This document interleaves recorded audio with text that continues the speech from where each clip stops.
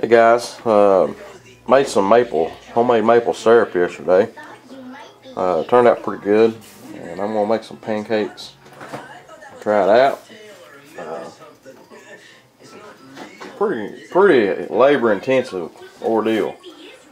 But I'm gonna go ahead and make this pancake. And what I do is my wife has bought some pancake mix that comes in the boxes. We just keep it in the cabinet. Usually we just use self-rising flour, add a little bit of sugar, cinnamon, add nuts to it, just ever how you want to do it. There's my batter. I just poured in this so I can pour it right into the skillet, into the grease there. It's got vegetable oil, and I'm going to fry these up. And then this is a maple syrup jar, but this is my syrup. Been in the refrigerator. We're going to try it out. Guys, when you make these pancakes, you get your grease pretty warm. Got mine up just a little too high. I'm going to turn it down just a little.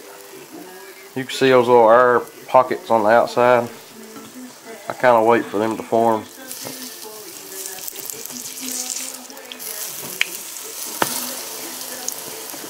I got a little hot. I have my heat up too high.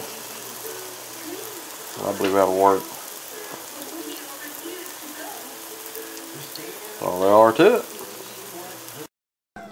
Well, there we go, guys. 2 for me, 2 for sis.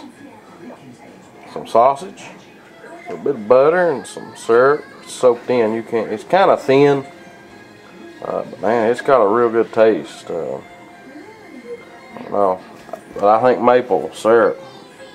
This bottle I bought here, it was kind of thin when I bought it. You can see, I don't know. Maybe next batch I need to thicken it up some. But anyhow, let's try it out. We'll see how it does. Okay, there we go, guys. You lost it. Oh man, that's pretty good. Well, guys, if you got plenty of time and don't care to do a little work, you can tap you some maple trees and you can do this too. Daddy.